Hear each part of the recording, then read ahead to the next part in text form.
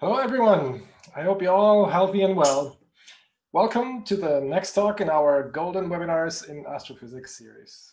Our speaker today is Martin Rees, who is a fellow of Trinity College and emeritus professor of cosmology and astrophysics and astronomer royal at the University of Cambridge.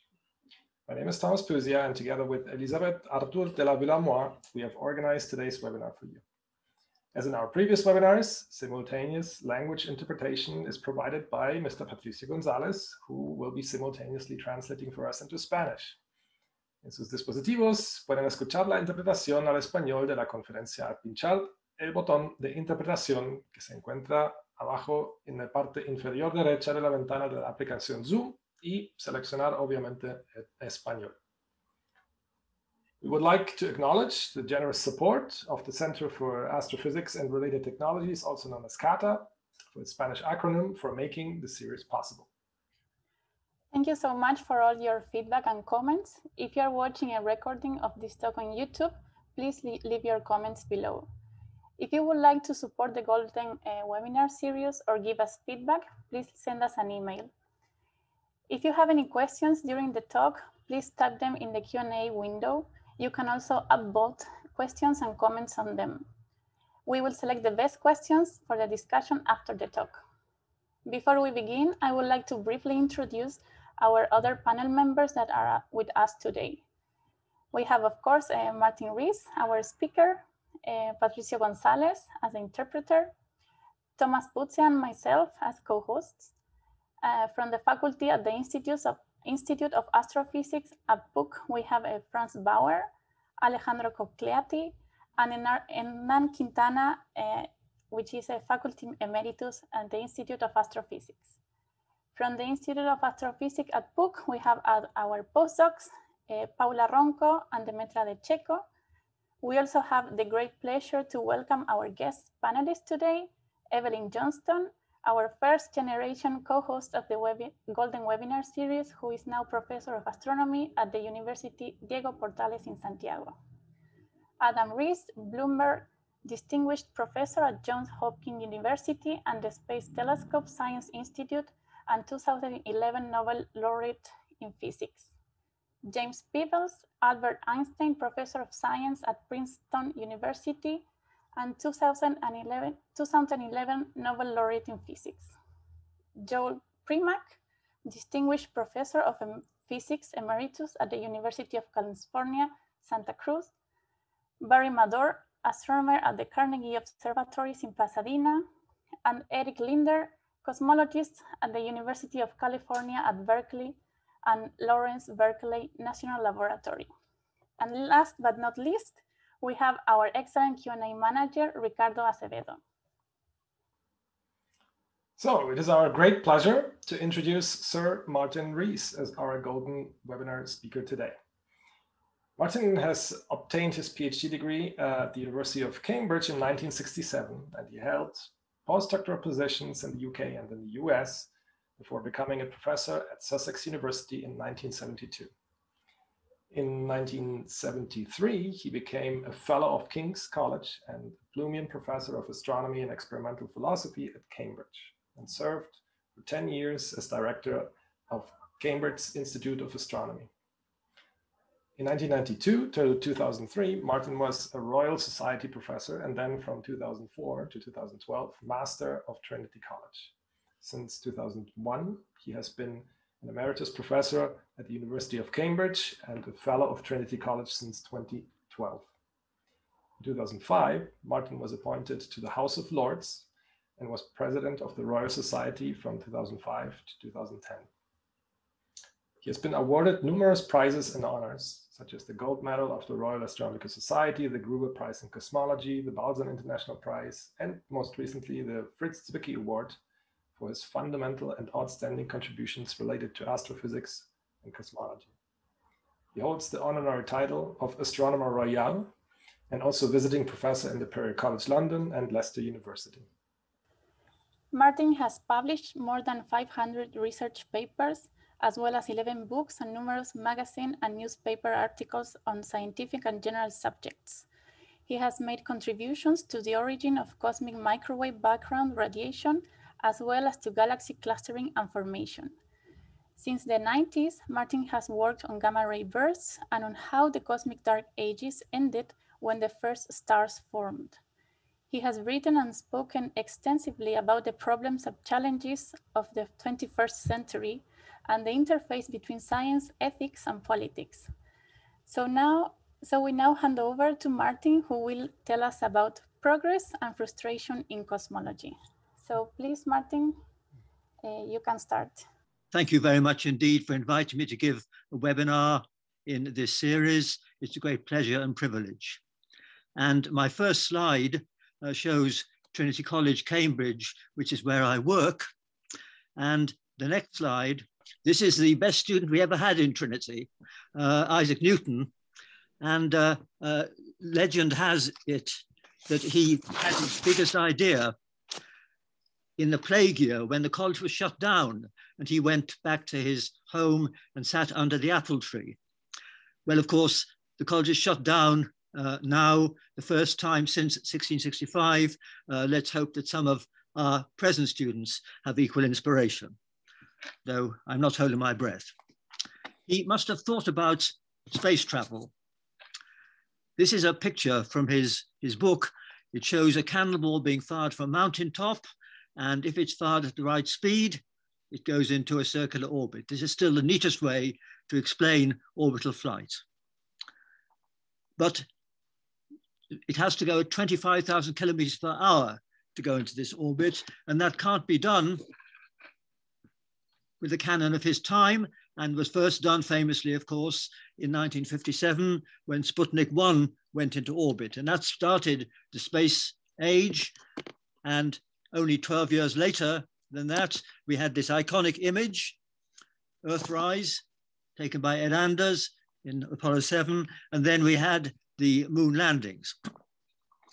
This picture was signed for me a few years ago by 7 of the Apollo astronauts, and I cherish it. But you've got to be middle-aged to remember when people walked on the moon. This is Apollo 17, 1972, and no one's been back since then. And indeed, manned space flight has languished. No one's been further than low Earth orbit. But space technology has, of course, burgeoned. We spend on it every day for sat-nav communication and environmental monitoring, and of course, for putting telescopes up in space to observe in wave bands we can't see from the ground. But probes, of course, have physically explored the solar system. And I thought I'd start off before getting to the large-scale universe by going out on a little tour from the Earth, getting close-ups of all the planets of our solar system. If you get launched into space and you look back from, say, 10 million miles, you would see the Earth and the moon, the sun coming from the right like this. And then the first thing you would encounter is the red planet, Mars. And many objects have landed on this. This is the Curiosity probe. And there are 3 more probes which are going to get to Mars within the next month. Curiosity probe is trundling across this huge crater over a few years. And then further out, we have Jupiter. And this is the Juno spacecraft, which showed that the weather at the North Pole of Jupiter is rather turbulent. This is a picture of the clouds and vortices near the surface of Jupiter. And of course, Jupiter has the Galilean satellites, the moons, which have been observed in close-up, and they're very different from each other, and they're quite familiar to us. Going still further out, Cassini spent 13 years monitoring Saturn and its moons and sent back huge numbers of pictures. Let me just show you a couple of them. This is a picture of an eclipse of the sun by Saturn. Cassini is lined up so that Saturn is along the line of sight, and so you don't see the sun, but you see the rings lit up, and although it's too small to be seen here, that's where the Earth would be. And Saturn's moons are fascinating. This is a close-up of Titan's moon. Looks rather nice with these lakes, but they're lakes of methane, minus 160 degrees centigrade temperature. And this is Enceladus, which is a moon with ice on the surface. There's evidence for an ocean underneath, and people wonder, could the things be swimming in that ocean? And going still further out, NASA's New Horizon sent back pictures of Pluto, about 12,000 times further away than the moon. The instruments that brought back these pictures took about 10 years on their journey, so they're all really 1990s technology. Think how much better we could do today. I'm sure the entire solar system would be permeated by flotillas of robotic craft and fabricators. And as miniaturization and AI advance, there'll be less need to send people. Nonetheless, although this is not the subject of this talk, I do hope that human explorers will follow the robots, though it'll be as adventurers rather than for practical goals. And I think they should be funded by sponsors or not by taxpayers. And of course, we all know about the efforts of SpaceX and Blue Origin. And later this century, courageous thrill seekers may well establish a base on Mars. And Elon Musk himself has said that he wants to die on Mars, but not on impact. And I think he's 49 years old now, so he may make it, and good luck to him. Because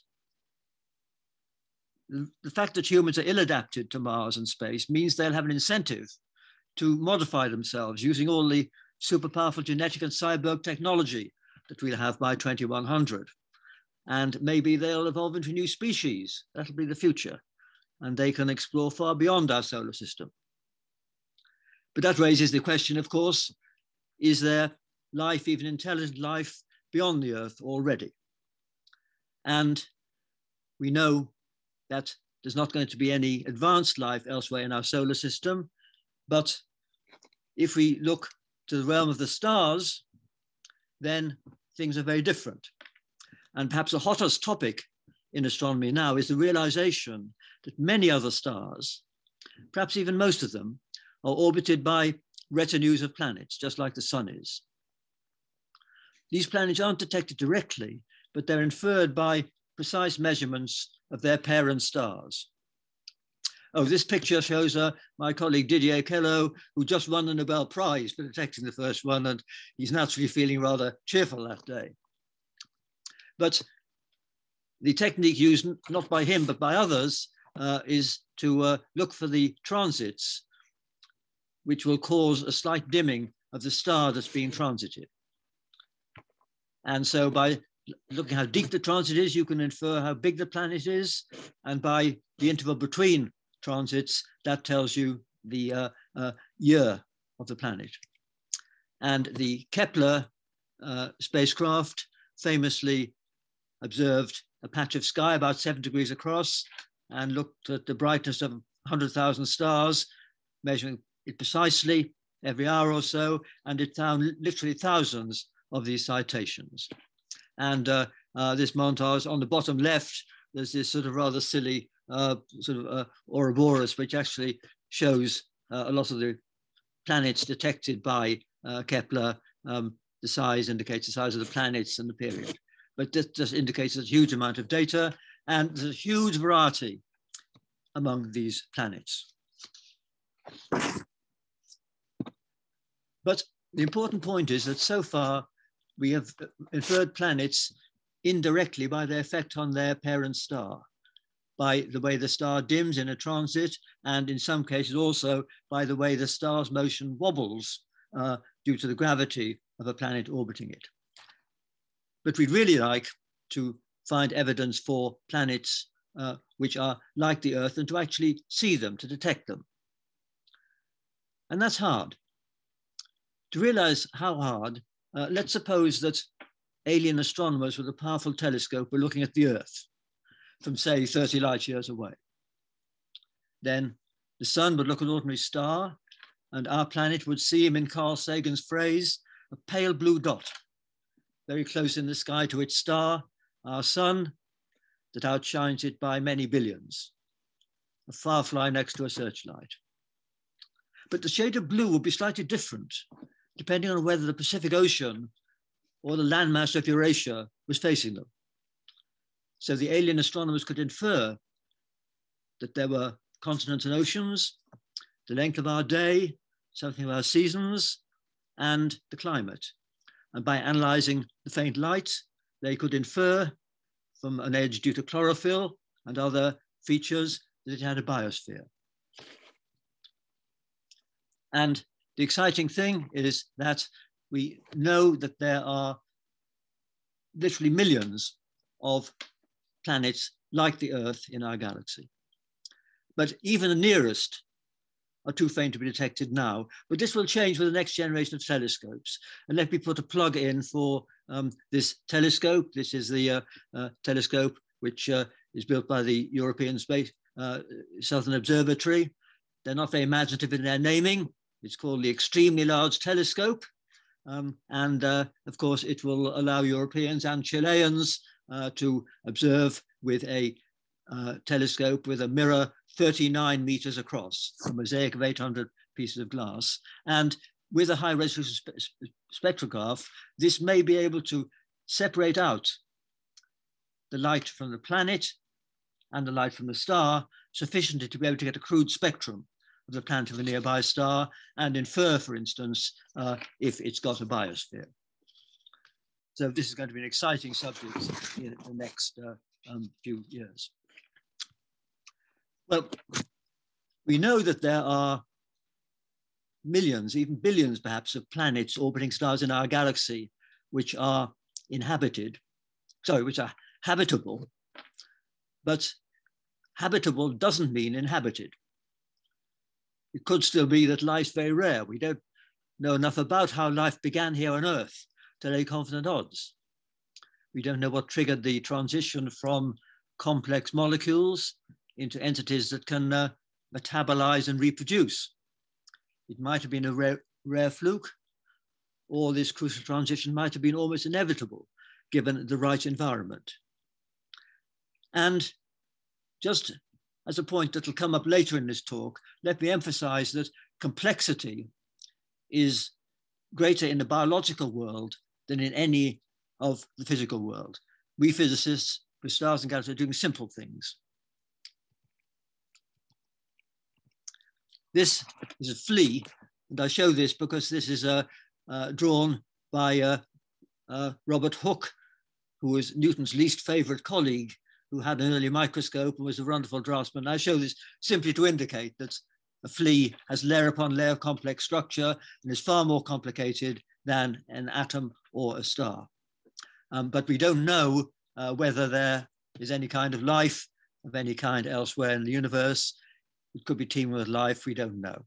But that is the big question. It's the question one's always asked when people know you're an astronomer.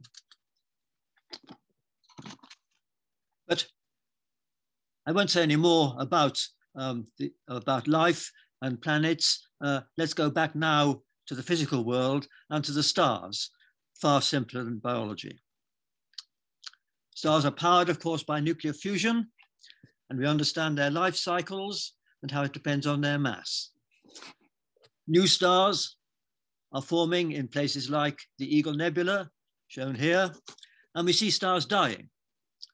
This is what the sun will look like in about 6 billion years when it runs out of fuel and the core becomes a white dwarf. And here's the remnant of a massive star.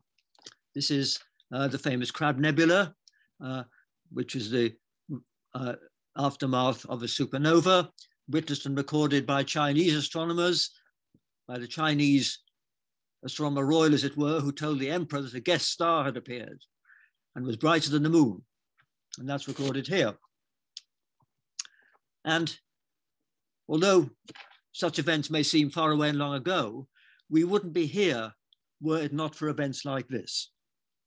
And the reason for that is that before a massive star explodes, it's developed a sort of onion skin structure where, to get nuclear fuel, the hotter inner layers have been burnt further up the periodic table. You get carbon and oxygen, then neon, magnesium, etc. And when the star explodes, all these are spewed out into interstellar space, and they then condense into new stars. And indeed, one can show that the proportions in which the elements will be made in stars is more or less the proportions in which they're observed in our galaxy.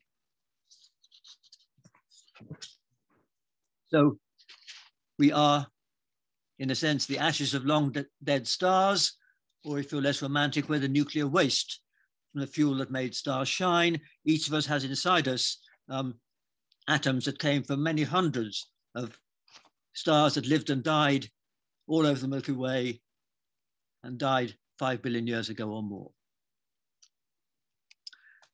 The people who developed this idea back in the 1950s were a very strong group of Margaret and Geoffrey Burbidge, Willie Fowler, and Fred Hoyle.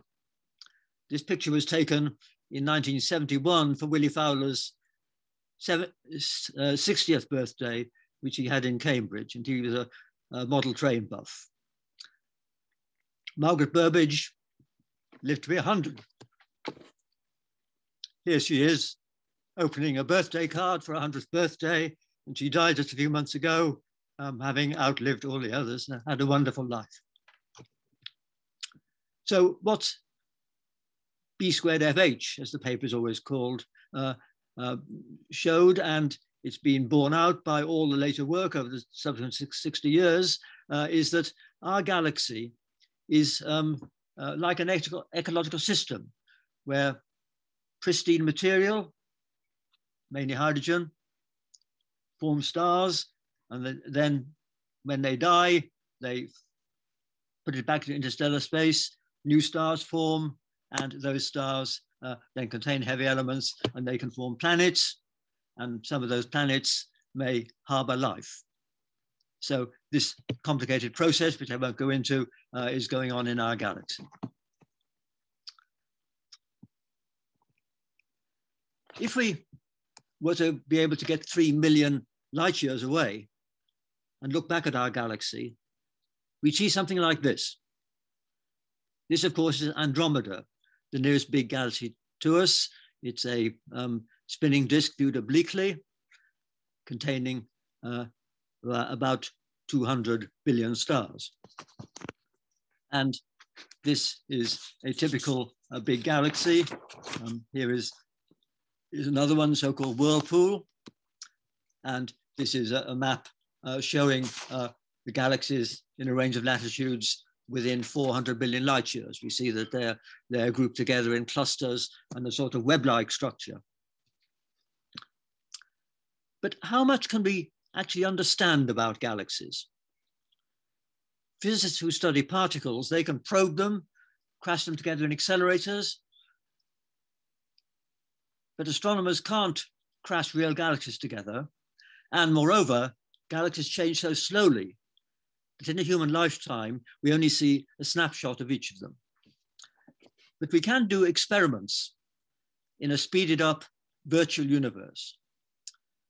Computer simulations incorporating gravity and gas dynamics can then make movies of virtual collisions. And this shows a sort of train wreck when two galaxies merge together. And indeed, I should warn you that this is going to happen to our galaxy and Andromeda in about 4 billion years, 4 billion.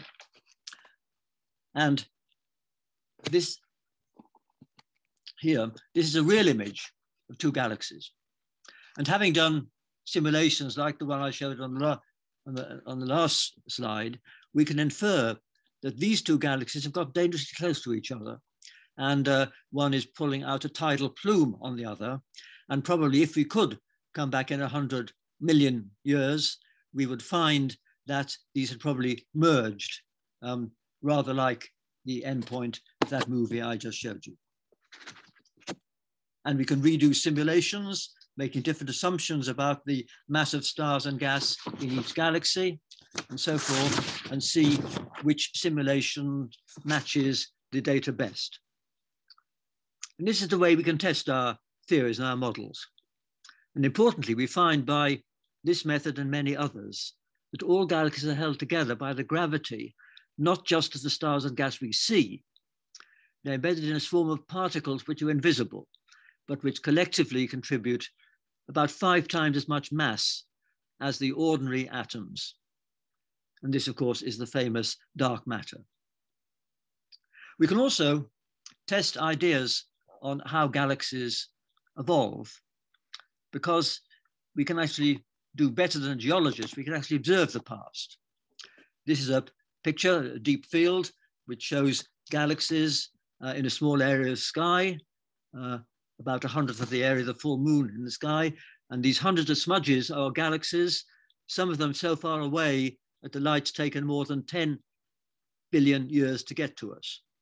And so what we can do is by taking these pictures, we can look at what galaxies were like, not just now, but 1 billion, 2 billion, 3 billion, 4 billion years ago. And so subject our theories of how galaxies form and how they're clustered to quite stringent tests and know whether we are on the right lines. And we can go back a very long way. This object there, which you can hardly see, is one of the most distant objects in the sky. It's so far away that its redshift stretches the wavelength of light by 8.1.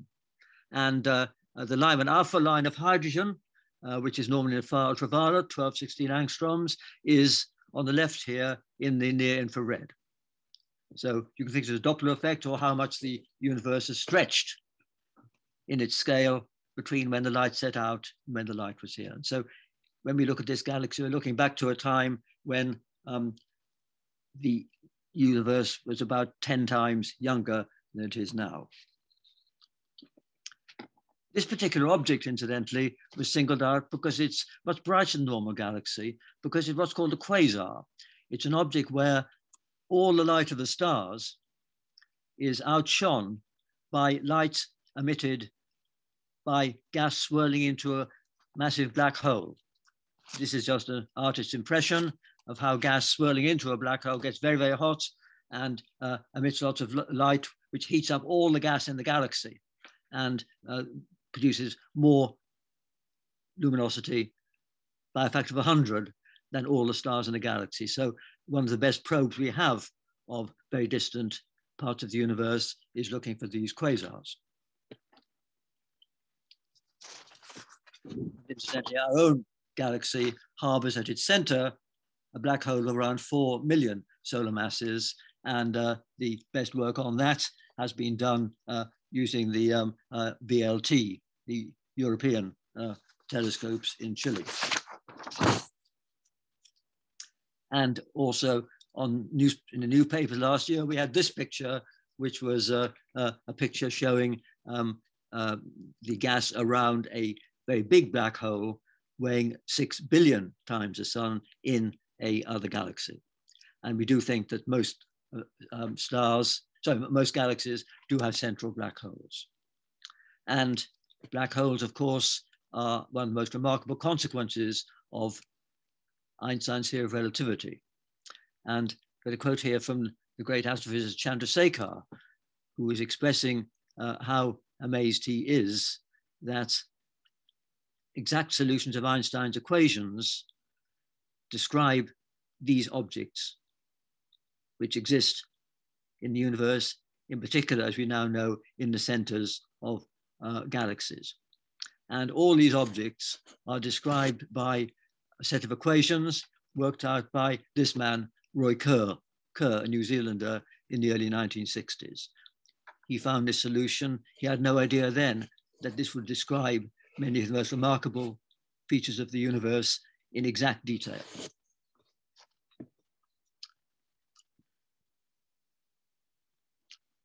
Well, if we go back to the 1960s, when Kerr did this work, cosmology was still in a rather primitive state. We didn't have these very high redshift observations.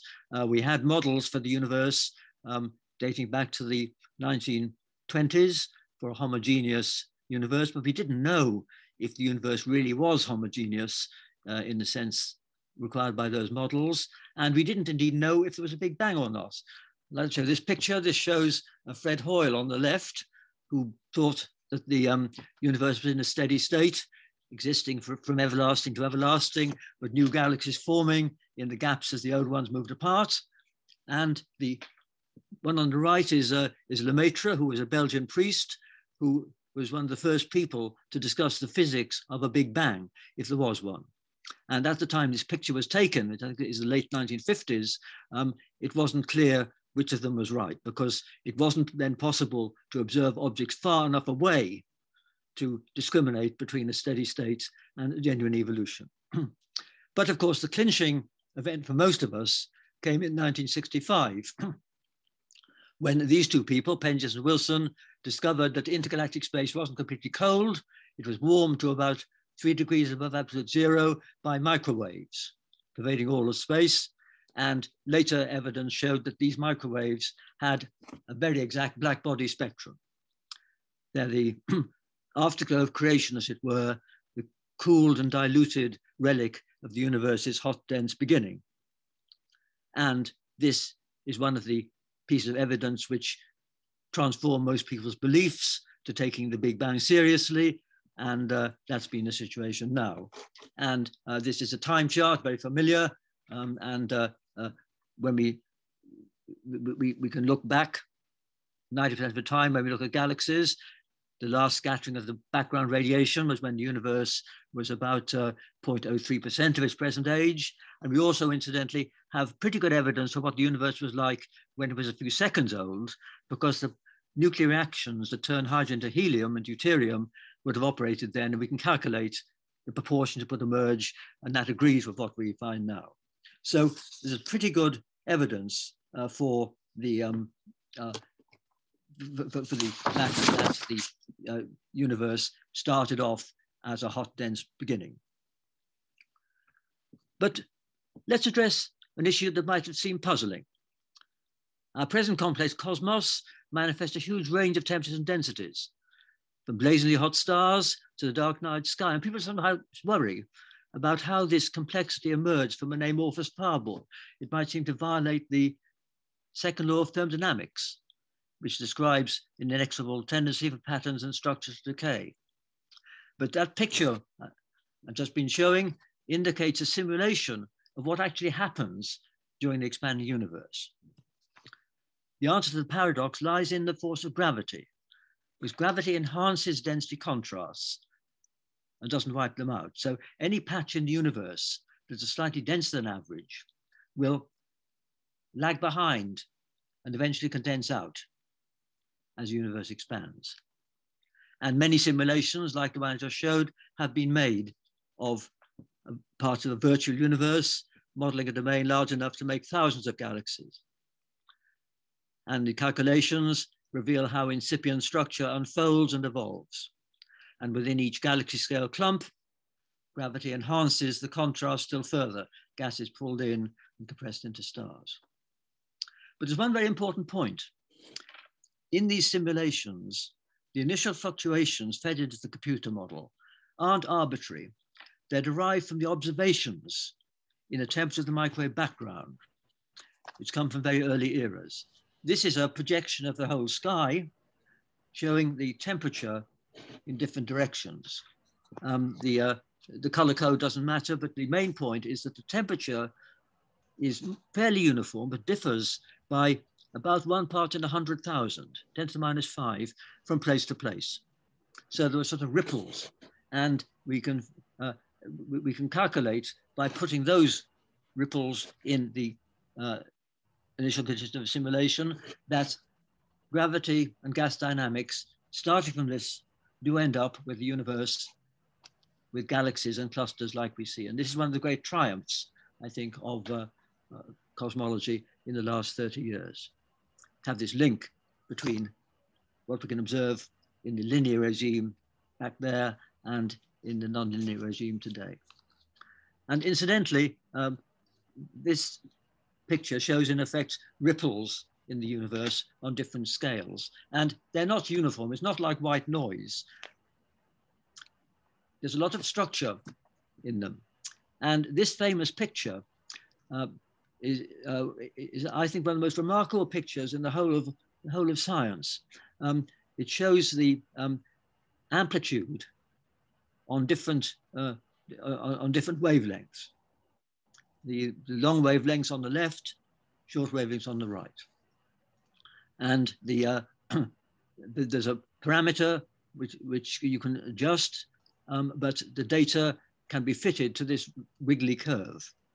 And this, I think, is a remarkable prediction, because Peebles and others calculated this curve in the 1970s, and it's been fitted. And not only is it gratifying that it fits, but you can actually use this set of data, if you knew nothing else, to learn things like the density of dark matter in the universe, density of atoms in the universe, and maybe even the Hubble constant.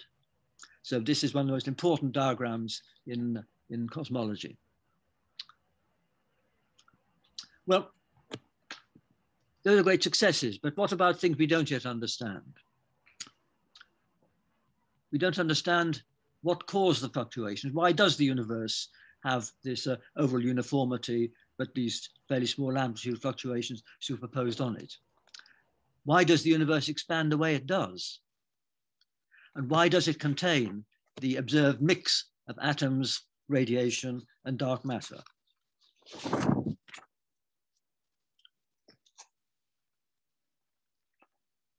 We can trace back to 1 second when helium and deuterium formed.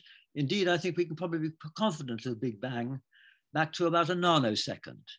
I say a nanosecond because that's the time when every particle would have about the energy of particles that you can produce in the biggest accelerators. But in order to answer these questions, you have to go back much, much further still.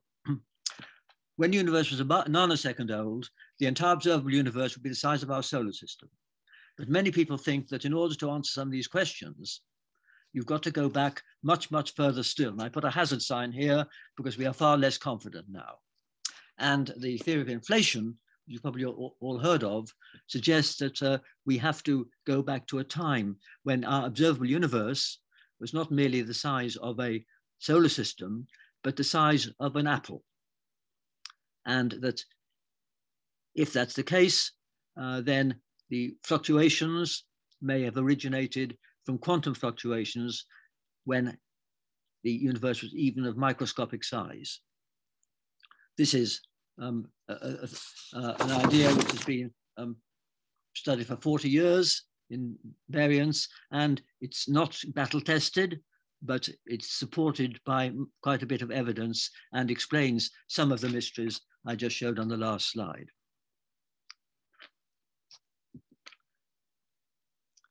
It's amazing if we can really show that the fluctuations are generated back at this tiny, tiny initial instant by quantum effects.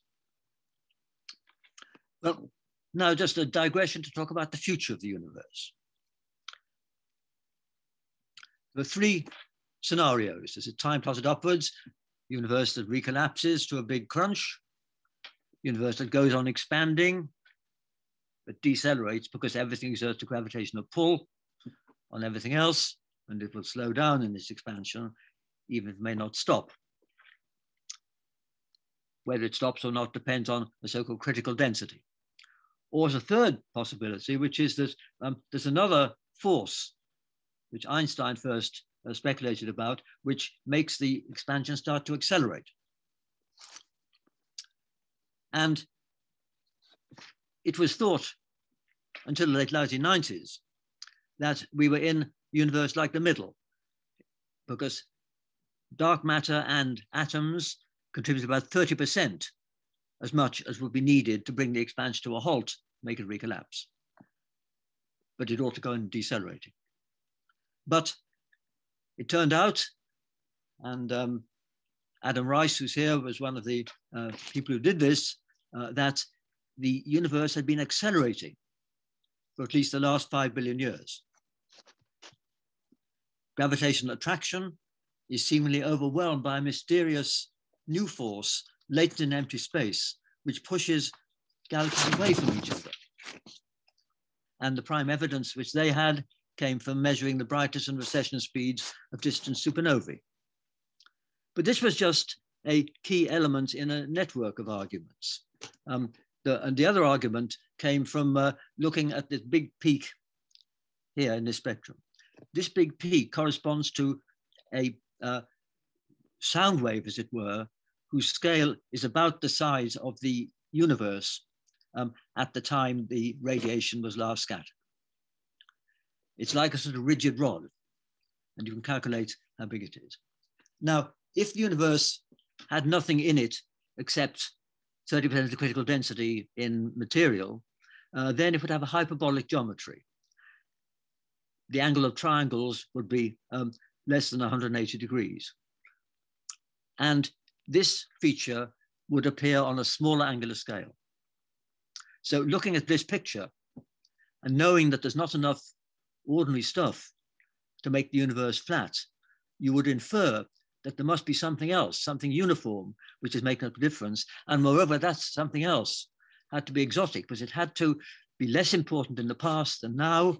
It had to have a negative pressure, and that meant that it caused an acceleration. And I tried to illustrate this here. At the bottom right, there's the evidence from the supernovae. But even if we hadn't had that, we could have inferred from looking at the Doppler peak that the universe must be dominated by this energy latent in empty space.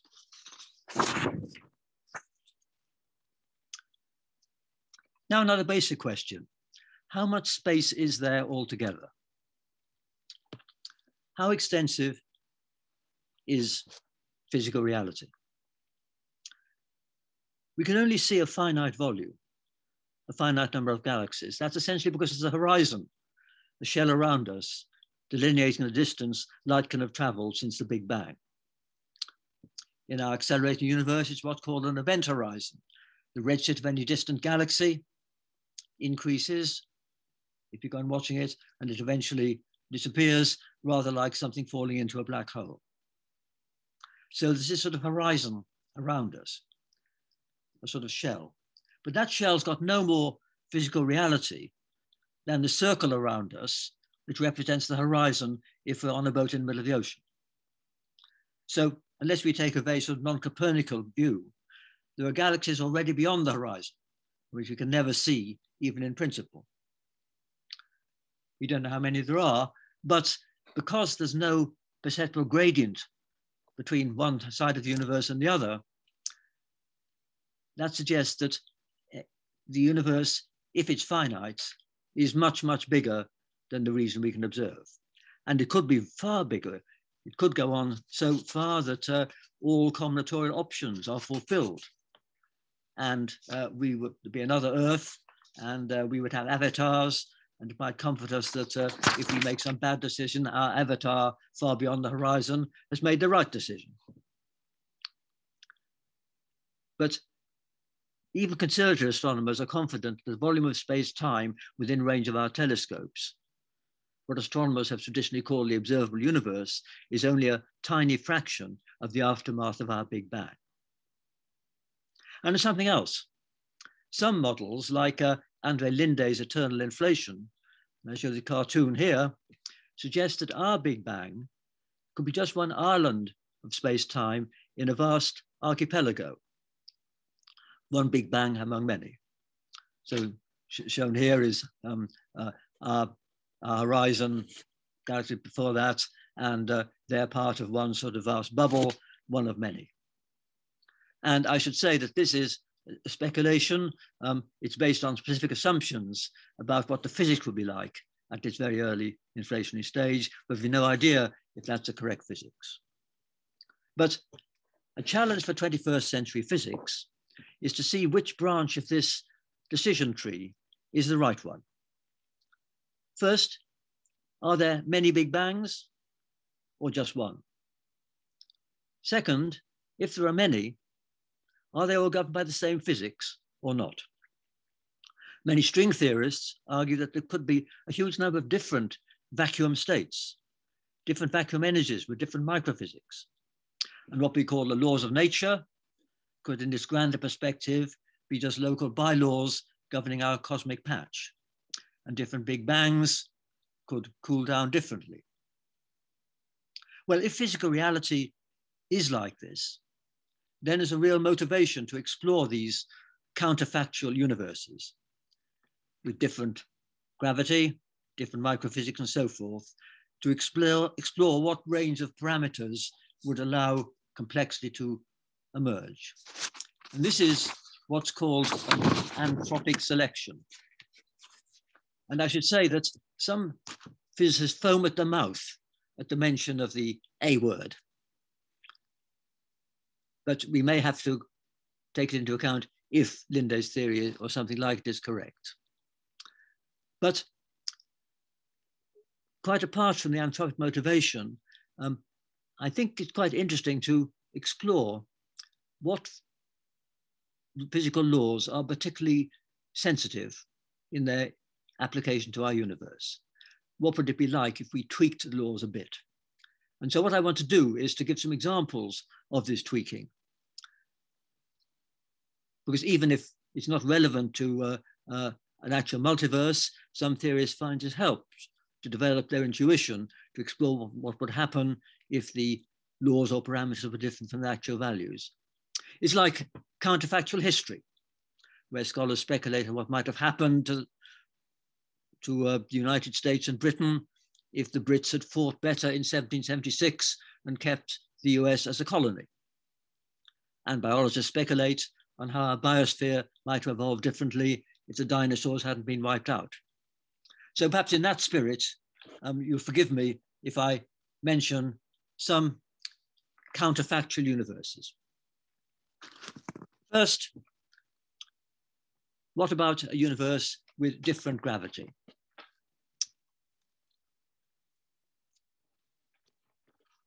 This is a familiar pedagogical diagram, which many people have used, and Bernard Carr and I developed this 40 years ago. It's interesting because it shows in a log-log plot, length scale along the bottom and mass going up.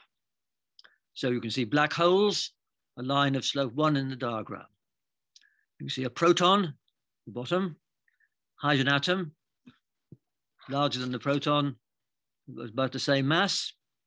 And you can see, going up from the hydrogen atom, you can see solid objects of roughly the same density. Their radius or their length scale goes as the cube root of their mass. So we go up there. And so let's imagine we go up, we have sugar lumps, humans, and asteroids, etc. And the radius goes as the cube root of the mass. But when we get up to something the size of a planet, then gravity becomes strong enough to have an effect and make them round. And when we get up to the mass of Jupiter, gravity can actually start to crush something above solid densities. And then we get to the realm of the stars. And this is a neat picture, and it shows the stars, and the stars have a characteristic mass, which is the 3/2 power of the ratio of the electrical to the gravitational force times the mass of a proton. And one other point I'd mention is that gravity is very weak, and that's manifested by the fact that a black hole the size of a proton has a mass of about 10 to 38 protons. So what would happen if gravity was not quite so weak? This diagram would have more or less the same shape, but gravity would come in before you'd cram together so many particles. So you get stars and planets, but they'd be much, much smaller, and they'd last less long. Conversely, if we make gravity weaker, then stars will be bigger and longer lived. But there's no particular reason why, to first order, they wouldn't be the same. And in fact, people like Fred Adams have done more detailed calculations showing the respects in which they are different. But basically, you can imagine changing gravity by 2 powers of 10 either way and see what happens. If you make gravity stronger, then you get a more constricted and shorter-lived universe. But if you make gravity weaker by, say, a factor of 100, then stars will be heavier by a factor of 1,000, and they live 100 times longer. And then the other thing you can ask is, what would galaxies do in this picture? And this is a technical point that I can't go into, but in the simplest model, galaxies scale the same way. So if you had a value of big G, the gravitational constant, 100 times less than it actually is, you'd have stars 1,000 times more massive, and galaxies ditto, so roughly the same number of stars in a galaxy. So you get a large universe. And the only thing that would change is that actually you get less helium in the universe, because the expansion rate would be slower at a given temperature in the early Big Bang, and so you wouldn't get the same proportion of primordial elements, but other things will be the first order more or less the same. So the point I want to make is that G must be weak in order to give you many powers of 10 between the micro scale and the scale, and having things like us not being crossed by gravity. But there's nothing optimum about the present value. The universe might be much more interesting if G was still weaker, and you could have more space and time. But let me ask about a second number that I've mentioned only implicitly. I mentioned that the universe has this initial sort of roughness, this turbulence, and the amplitude of this is about 10 to the minus 5. This is a number I call Q. And you can ask, what would happen if the universe was either smoother or rougher than this? This factor Q, it determines how long it takes for structures to condense out, how gravitationally bound they are when they do condense out, and it also determines how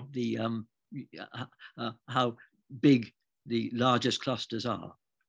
So just to go through this very quickly, there's what I call an anemic universe.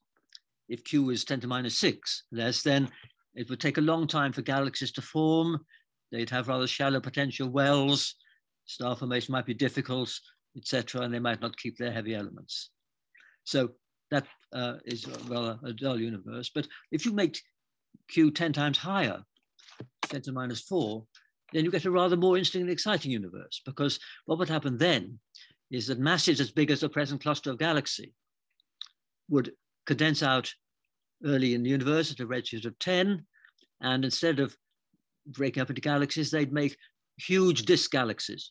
So you'd have huge disk galaxies weighing 10 to 14 solar masses forming there. And this again will be an interesting universe. The only feature that's not conducive to life is the stars are a bit closer together than they are in our universe, but not too much. If, on the other hand, the universe is too rough, 10 to minus 3, then you would form massive black holes early on, and you probably wouldn't form any stars at all. Going a bit further, then you get to a model where you couldn't really, with confidence, apply the standard equation which assumes things are homogeneous. We're lucky in a sense that the universe is smooth. It's rather like an ocean where even the largest wave is small compared to the horizon distance. So you can take averages. If Q were 10 to minus 3 or larger, the analogy would be not with an ocean, but with a mountain landscape, where a few features can dominate the view, and you can't really talk about averages. So cosmology would be much harder if Q were more than 10 to minus 3, but intelligence probably couldn't exist then anyway.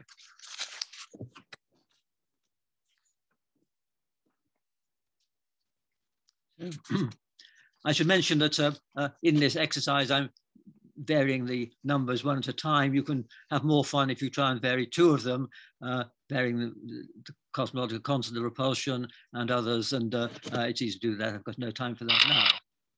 But let me now ask about another thing. What about the microphysics? We know that getting nuclear fuel for stars requires that heavy elements should be more tightly bound than hydrogen and helium.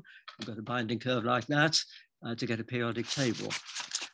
People like Fred Adams have worked out what would happen if you tune this differently. But let me just take a very extreme case. Let's take what I call the nuclear-free universe. Let's suppose that there's only hydrogen, no strong interaction, and no complex nuclei. And so this nuclear-free universe would be quite interesting. Let's leave everything else the same. Stars would still form, be hydrogen gas to cool down. They'd form, but there'd be no nuclear fuel. So they'd go on contracting until they became white dwarfs. And a hydrogen white dwarf has 5.6 solar masses. So the stars below 5.6 solar masses would condense to be white dwarfs. And Jupiter-like planets could exist around them.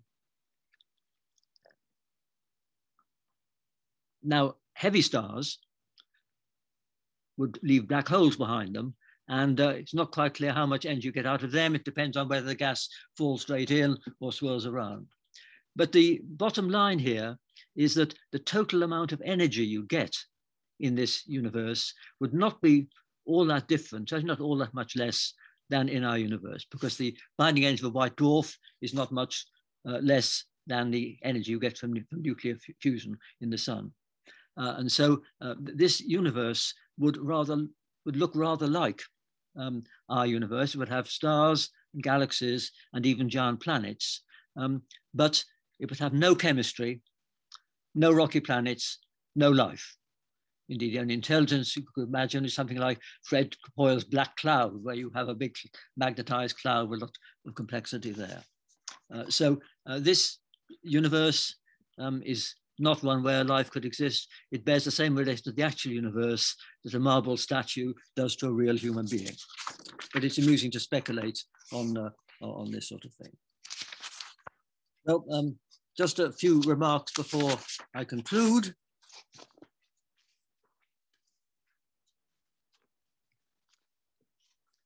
I want to go back and ask if there was a multiverse, then what would it mean for our view of the laws of nature? It might mean that they're not unique and they are in some sense arbitrary. And I show Kepler, because Kepler, as you will realize, he thought that the planets moved in circles and that their orbits were in ratios determined by the Platonic regular solids. He had this lovely idea. Now, we don't believe in this now, if only because we don't think that the Earth's orbit is a fundamental thing. We believe it's determined by lots of accidents. And in some of these complex universes, we may think that the laws are rather arbitrary. And so we wouldn't expect the laws that govern our nature, our universe, to be all that special. And of course, some people don't like the concept of the inflationary universe in Linde's sense, because it would render the hope for neat explanations of the fundamental physical numbers as vain as Kepler's numerological quest to understand the solar system. But our preferences are irrelevant to the way physical reality actually is. So I think we should be open-minded to the possibility of what I'd call the fourth and grandest Copernican revolution. We've had the Copernican revolution itself, then the realization that there are zillions of planetary systems in our galaxy, then that there are zillions of galaxies in our observable universe. But we then realize that our observable domain is a tiny part of a far larger and possibly diverse assembly, maybe as complex as something biological. Well, is this a scientific question? Some people say this is all metaphysics. I would say it's speculative science, but the only way this idea, or indeed any idea about the ultra-early universe, will be put on a firm basis, will be if we can formulate theories which apply to those very extreme conditions, when the observable universe is the size of an apple, and if those theories can be tested or vindicated in the everyday world. If we had a theory which could explain why the 3 kinds of neutrinos and various other things, it would gain credibility. And then we would apply it to the early universe and see what it predicted. You don't have to be able to test all the predictions of a theory. Take Einstein's relativity. We don't know what it's like inside a black hole, but we believe what Einstein's theory predicts about the inside of a black hole, which we've tested the theory in many other contexts. And likewise, if we had a theory which applied to the inflationary era, but we'd tested in a low energy world, then we take it seriously. And if it predicts the multiverse, then we would take that seriously. And so I think that's the state we're in, but we're not there yet. In fact, about 10 years ago, I was on a panel at Stanford where we were asked how much we'd bet on the multiverse concept. Of course, it is just a bet now because we've got no idea. And I said that on the scale, would you bet your goldfish, your dog, or your life? I was nearly at the dog level. And Andre Linde, who by then spent 25 years promoting his eternal inflation, he said he'd almost bet his life. And later on, being told this, the great theorist Steven Weinberg said he'd happily bet Martin Rees's dog and Andre Linde's life. Well, Andre Linde, my dog, and I will all be dead before this is settled, but it's not metaphysics. It's highly speculative, but it's exciting science, and it may be true.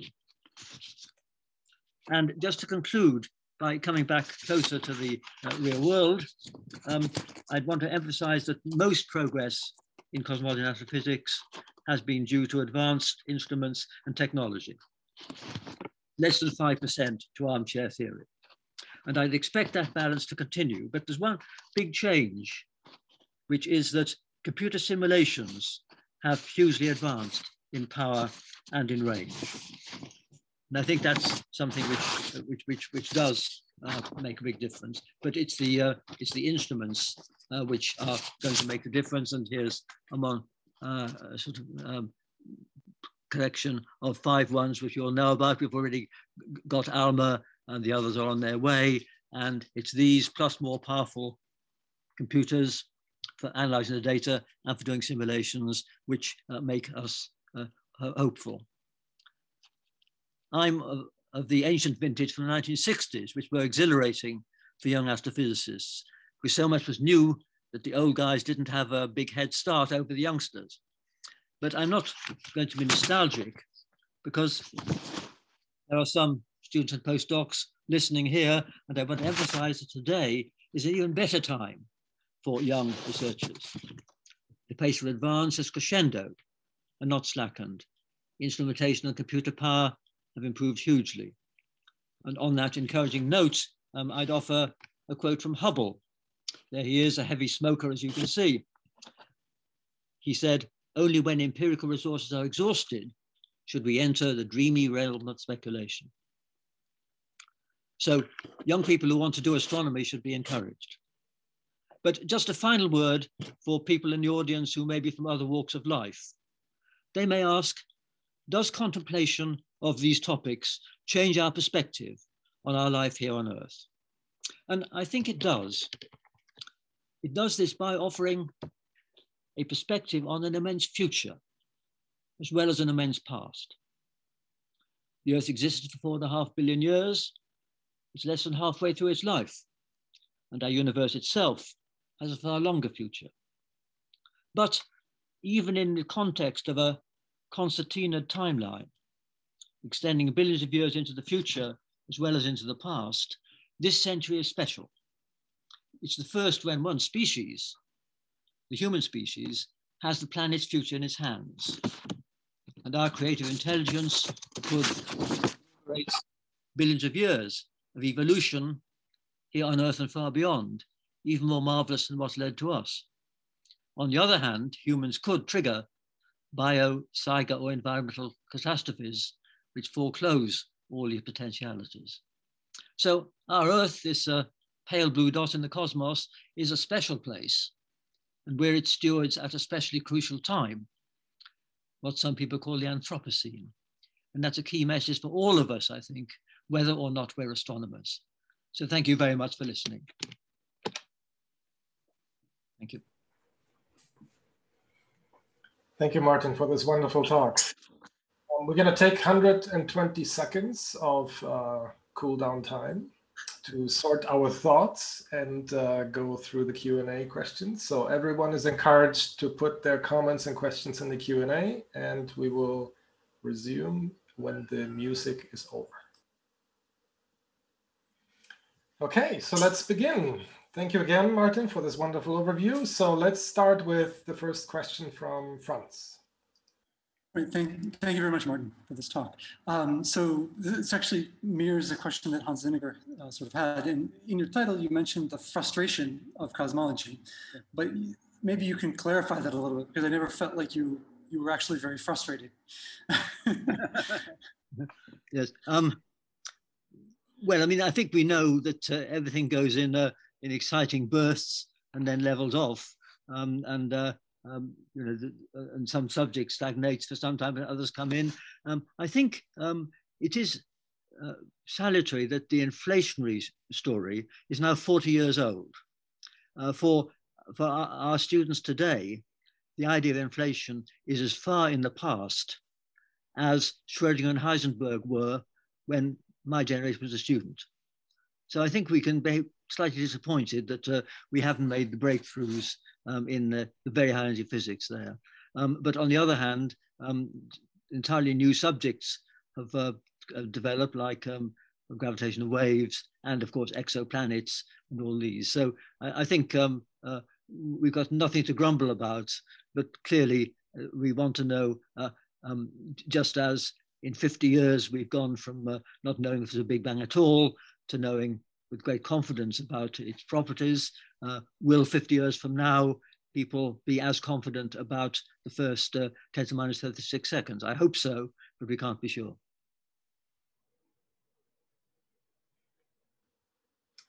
Okay, so let's go to the Q&A, and we have at the very top a question by Xavier Hernandez, and he's asking, the continual non-detection of dark matter particles has prompted renewed interest in alternative dark matter options, some of which are by construction indetectable, like brain world scenarios where dark matter, the driving causal entity in the model, is a Planck length away, but off in an inaccessible direction. What is your opinion of models where dark matter is something which we must assume will remain without a direct empirical confirmation of existence even? Yes, well, obviously it would be far better if we could detect the particles, and it's good so to continue. But I think, as I briefly mentioned, in order to take an idea seriously, it's got to be a consequence of a theory which has been tested in many other ways.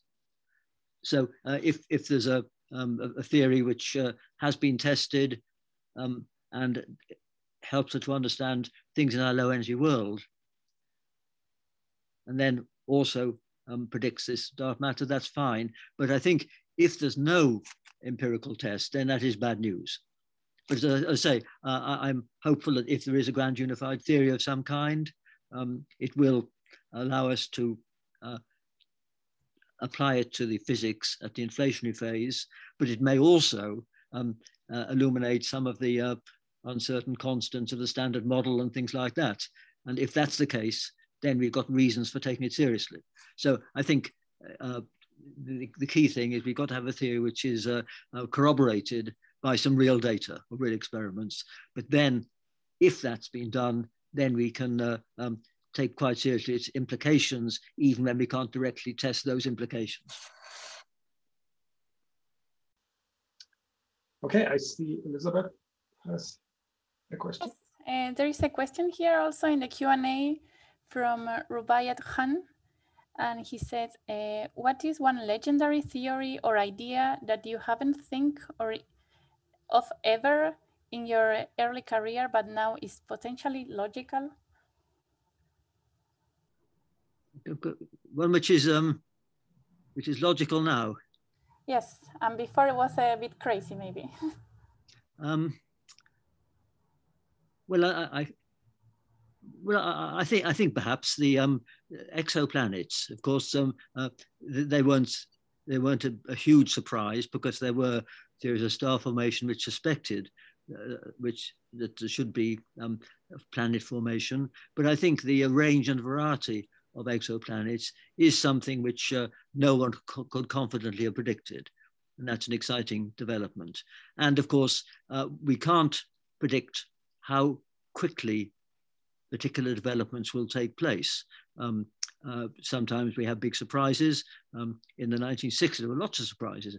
Neutron stars and black holes were surprises. And we have some others, but I think there's nothing which is a complete surprise, and it goes against the laws that we accepted at that time. I see that Jim has a comment. Beautiful talk, Martin. I wanted just to remark on your comment that if the dark matter is not detected one way or another, it is trouble. I don't see that at all. We now have no evidence for non-baryonic dark matter except the variety of tests, a few of which you mentioned, and you knew, of course, there are a whole lot more. They make a case for the lambda CDM theory, not as exact reality, if there's such a thing, but a very good approximation that I think is already compelling, simply through the checks of the predictive power of lambda CDM. Yes. It means that we have a compelling case now, and if we don't ever detect the dark matter, the case gets no worse. It's already compelling.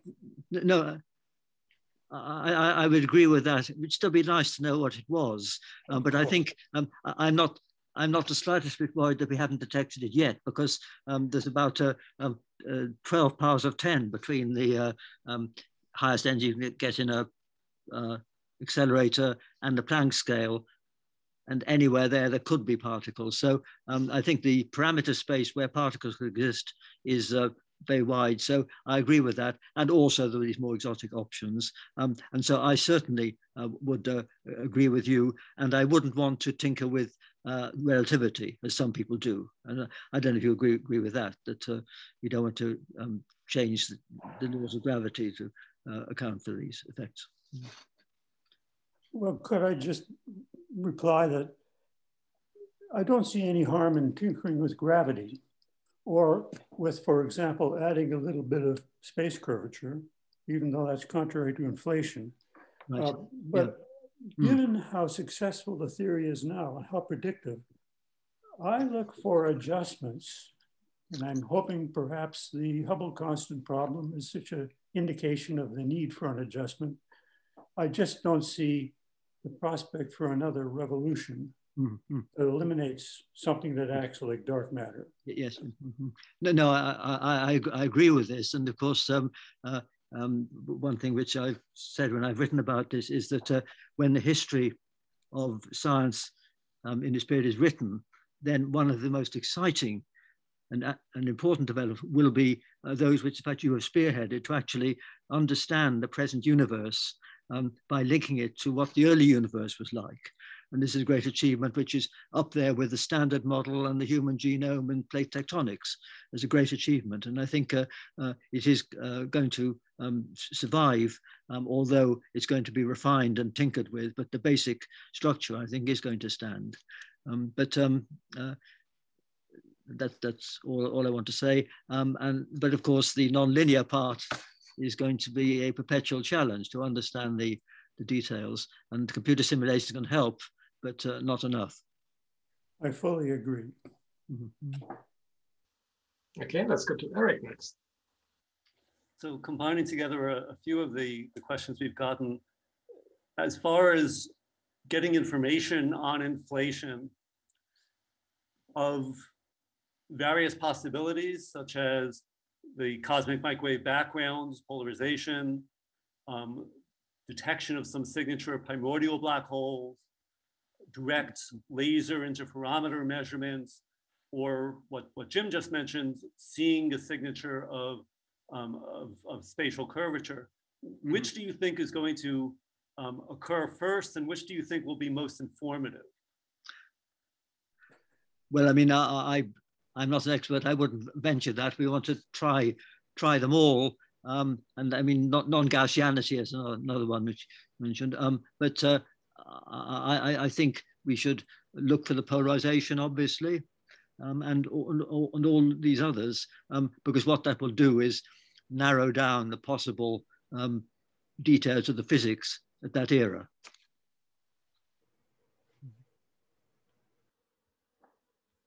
Adam. Very nice talk.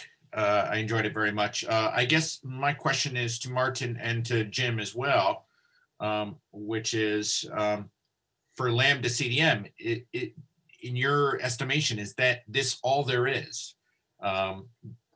Jim was raising this before, whether there are revolutions left or whether there are incremental adjustments left. Do you think there is more about lambda CDM, or do you think we pretty much have it?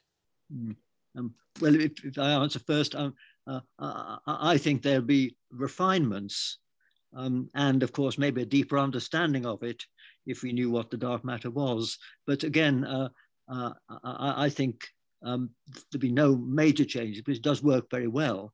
All the uncertainties are really arising because the gas dynamics and star formation and feedback is so complicated. But I think there's no showstopper, and so I think we should stick with it.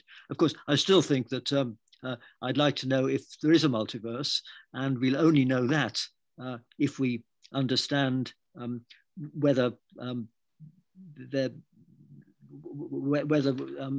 Linday's type of theory or some other one is correct. And perhaps at that stage, we will know what the dark energy is. We haven't mentioned the dark energy yet. And I feel that we won't understand the nature of the dark energy until we have a complete quantum gravity or something like that, because I think everyone would agree that space is not a continuum down to a 0 scale, but the graininess of space is on the Planck scale, which is 10 to the minus 33 centimeters. That's the scale where gravity and quantum uncertainty meet. And that's the scale on which string theory and all these things operate. And so until we understand the graininess of space and its structure on those scales, I don't think we're going to understand what the so-called dark energy is. And that's a big challenge. And so I'm not very optimistic about that happening quickly. Indeed, if it's a string theory of some kind, which applies, then this may be an interesting instance where only AI can actually help us with the answers. Because if the theory is something that depends on geometry in 10 or 11 dimensions, then it may be just too complicated for humans to work through. And so the only way we'll know whether the theory is correct is if some AI can do all those calculations and come out at the end spewing out the correct mass for the proton or something like that. So we'll never get the sort of insight, but we may learn if the theory is correct there. And if we know if the theory is correct, we can then, with some confidence, ask, does it have the conditions needed for the multiverse or not? Joe, please go. Well, since Adam and Barry Medor and other participants in the Hubble parameter debate are present, let me ask Martin, what do you think of the two problems that people are pretty familiar with concerning tensions in lambda CDM? One is the Hubble parameter tension. Yes. That graph that you showed, Martin, showing the great agreement between the temperature distribution and the predictions of lambda CDM, tells us that the Hubble parameter today is 67 plus or minus about 0.5, whereas the local measurements are mostly coming out around 73, as Adam has emphasized.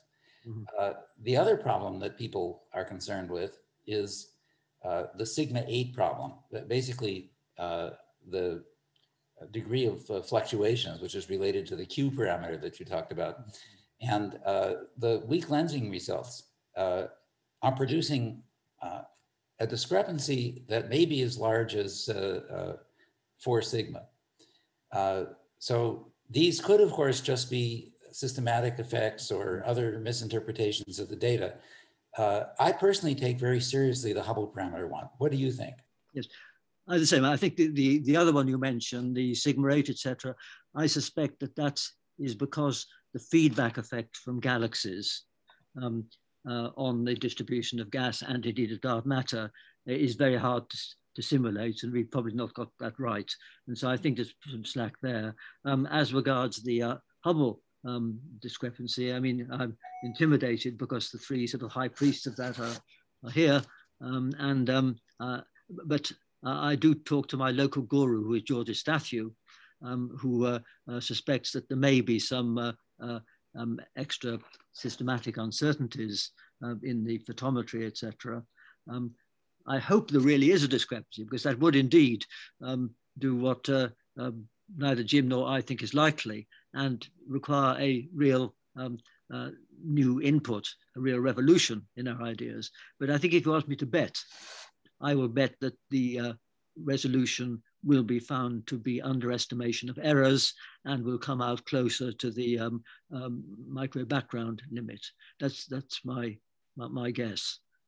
But incidentally, I think I recommend people to look at the papers, and I think it's a very well-conducted controversy, because if you look at a paper by George Statue, which came out in August, he had some criticisms, and the response of Wendy and Adam is interleaved into his preprint. And so that's a very nice way you can understand the development of controversy. There have been further steps since then, but I'm hopeful that there will be some convergence. If you ask me to bet, I will bet that it will end up closer to the CMB value. Let's go to Okay. Paula next. Yes, there are some questions from the Q&A. One is from Giuseppe Dago. He says, in which topic do you expect, or do you hope, to see the next groundbreaking discovery in astrophysics? Well, I think it's not hopeless to think we'll find some evidence for vegetation on an exoplanet within 10 years. And or even perhaps something on Enceladus. I mean, I mentioned that under the ice of Enceladus there's an ocean, and some people think there could be some life there.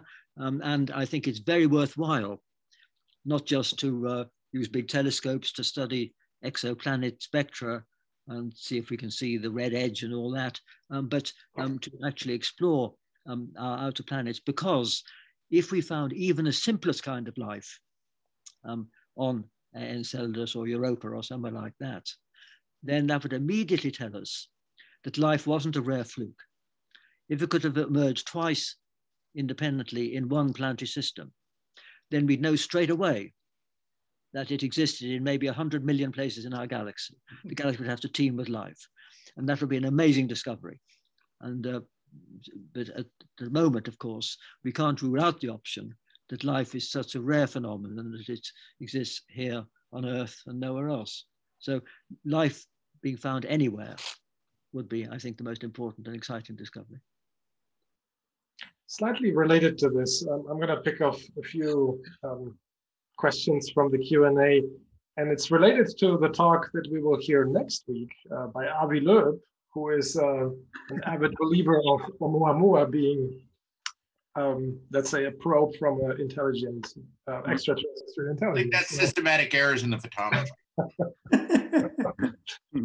Very well said. Okay, yes, well, I mean, I read an interview with him in Scientific American where he accused other scientists of being ego-driven.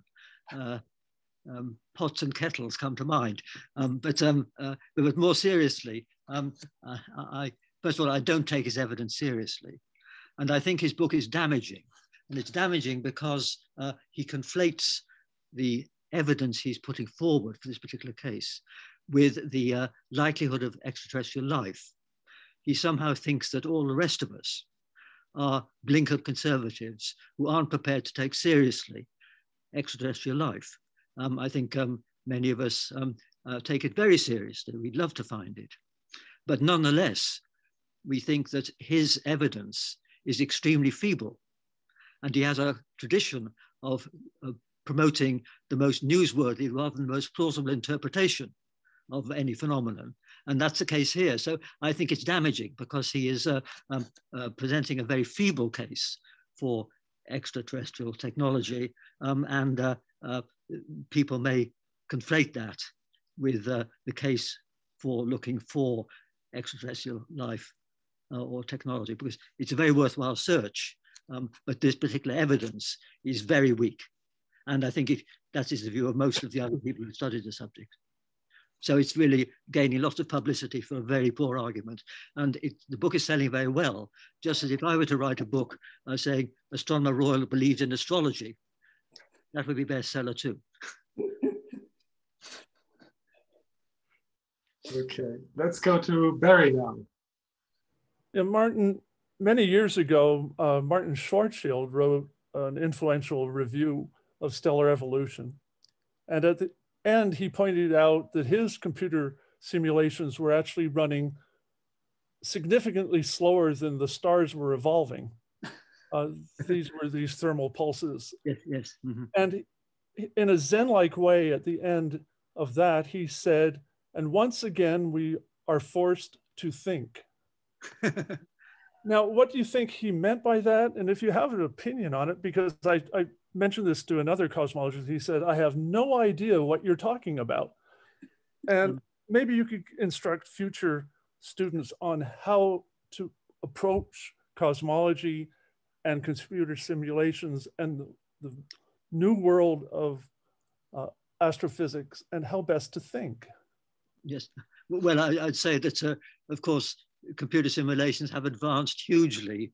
Yeah. One can now do, 3D simulations with gas dynamics, magnetic fields, and all that. So Martin would be delighted, were he still alive, at what can be done in stellar evolution. But of course, I think his point is still germane, maybe even more so, because there are lots of simulations which are done, and the programs are used by people who may not have developed them, may not understand them too well. And there is a risk that we depend too much on simulations. And I do find, and I'm sure others have had this experience, that when I look at the Astro PH every morning, you see papers about analysis of star formation and correlation of galactic mass and black hole mass in some sample.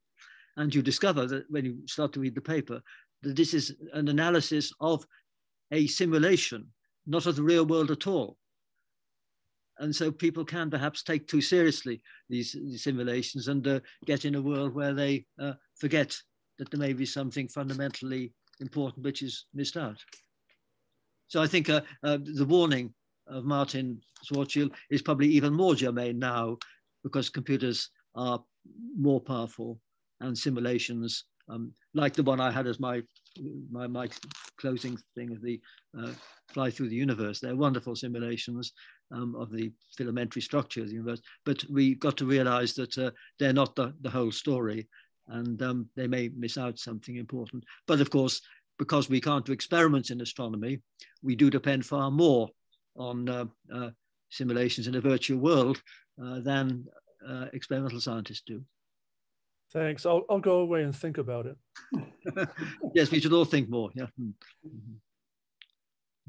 Let's go to Alejandro next. Yes, but Barry, I do think that there may be some physical problems, and like string theory, which may be correct, but they may just be too hard for the unaided human brain to ever actually grasp.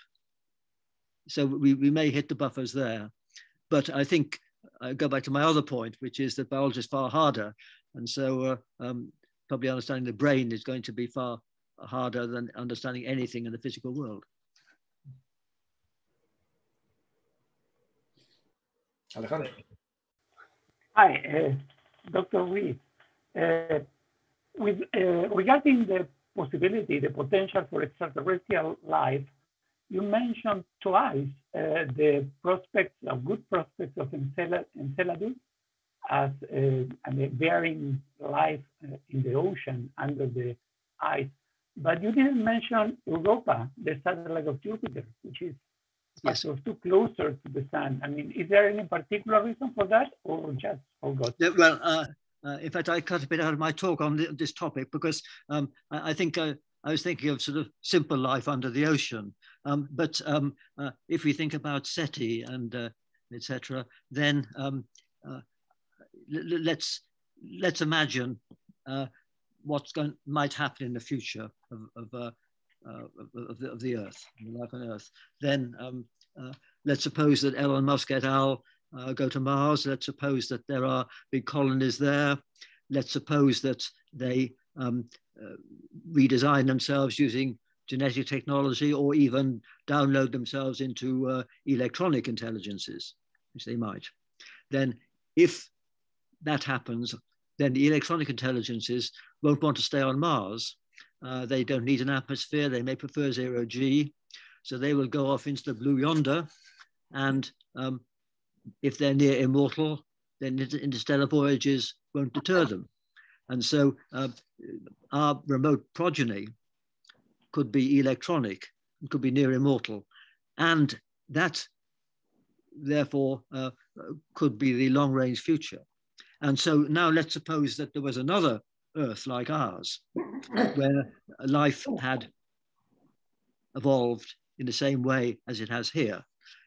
4 billion years to get to intelligent life, then just a few millennia of technological civilization before the machines take over, and then billions of years for them in the future.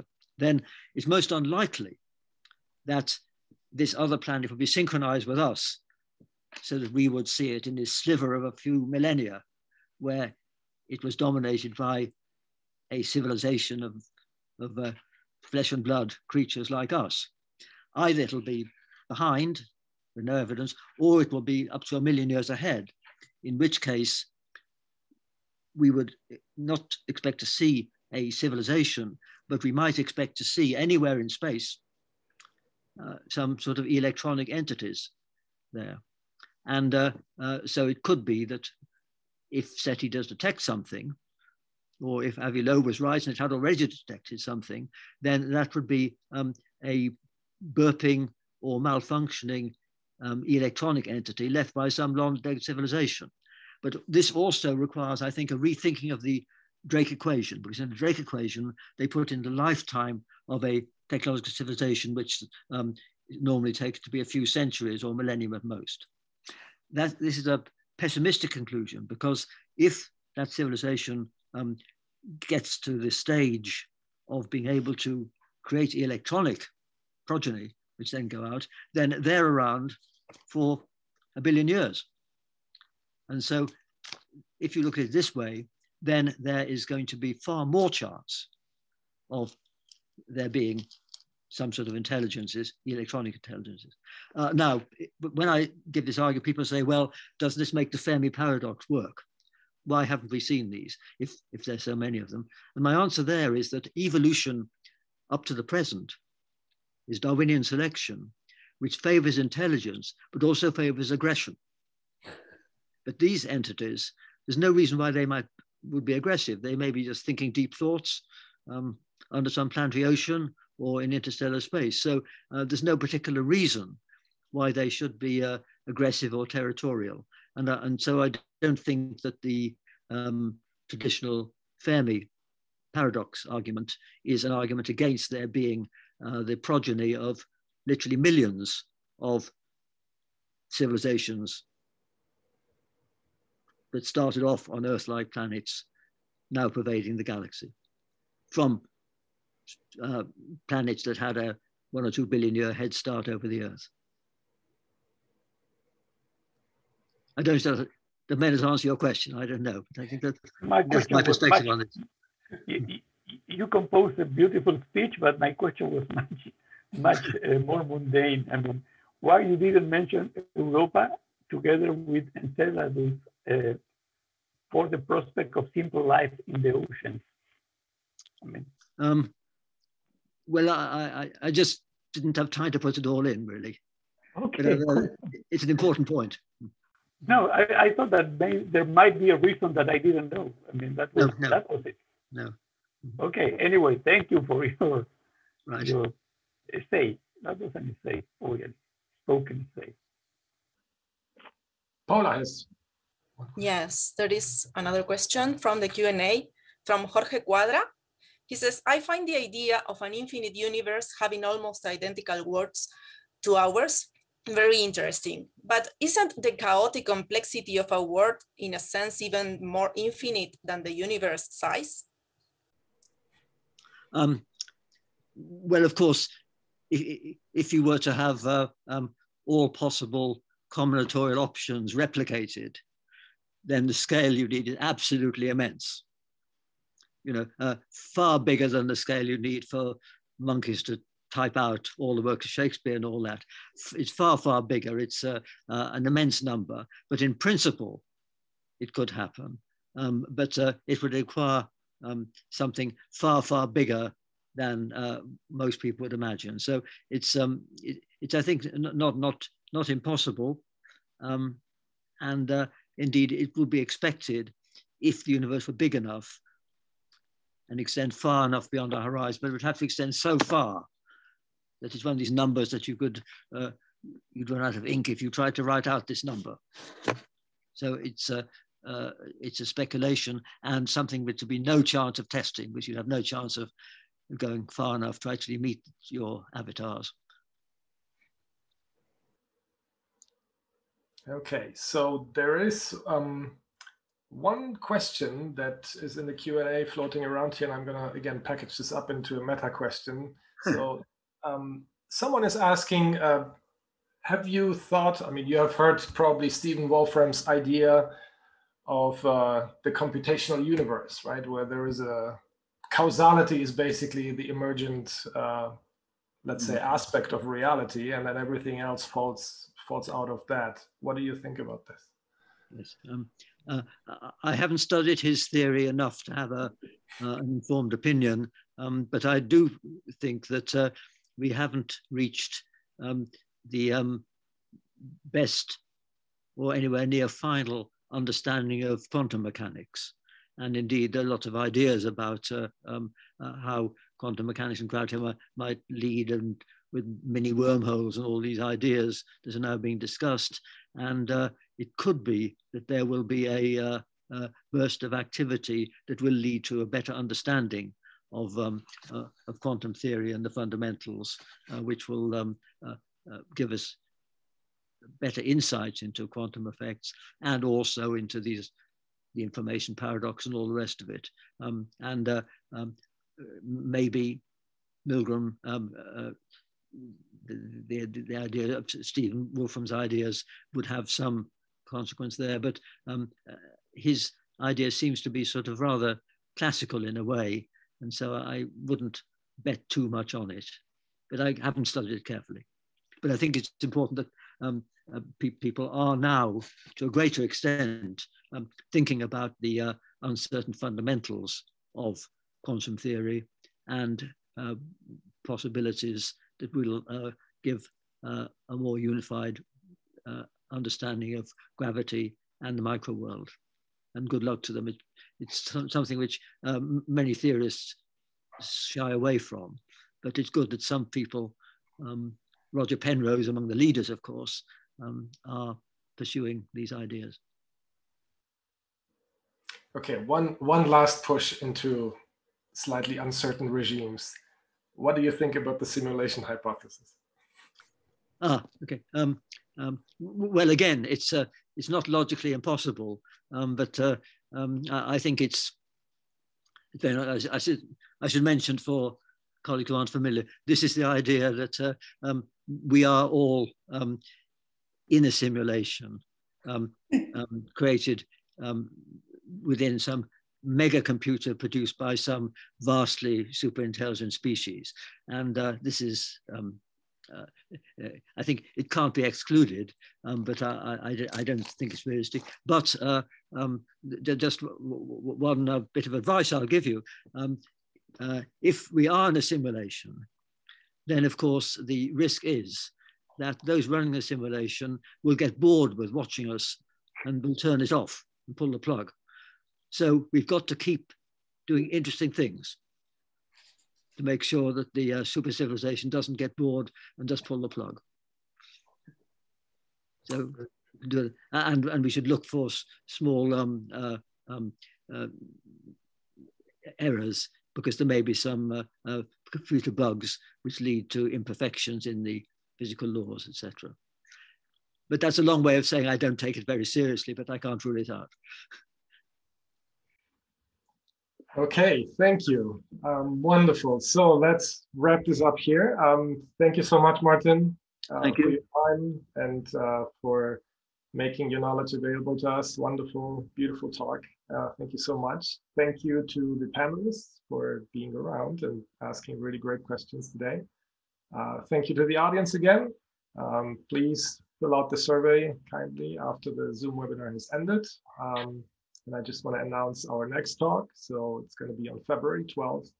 And as I mentioned already, it's going to be given by Avi Loeb, who's a professor of science at Harvard University, and he will be talking about extraterrestrial life. So his new book, right? And poses the question, are we the sharpest cookies in the jar? So let's find out next week.